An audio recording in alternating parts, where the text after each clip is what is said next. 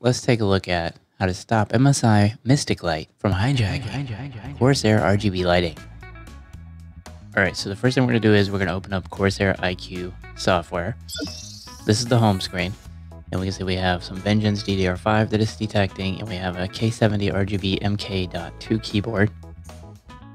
And that keyboard has lighting being hijacked by the MSI Mystic Light. So we're just going to come up here, go to the Icue settings. We're going to come down to software and games.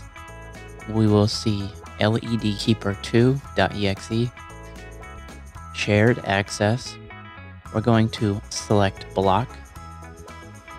Click that little circle with the line through it. And that's going to put it down into the blocked clients. And that's it. Now you should regain access to your RGB lighting on your Corsair keyboard that will be controlled separately by the Corsair Icue software and not by the MSI Mystic Light.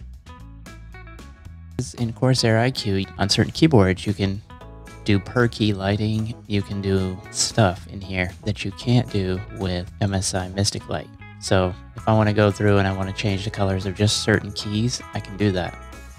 So here we have the alphabet in a green light color, some of the functionary keys in a pink looking color, and the numerical keys in a purple color, keypad in orange, flanked by a white lighting on the operational keys. And you can't really do that, I don't think, in Mystic Lighting. If you want to be able to keep that per key lighting that you can achieve in the Corsair Icue software, this is how you can do it. Just go to the Corsair Icue, go to settings. Corsair already did most of the work for us, so we can just go down to software and games, look for that LED Keeper 2 and block it.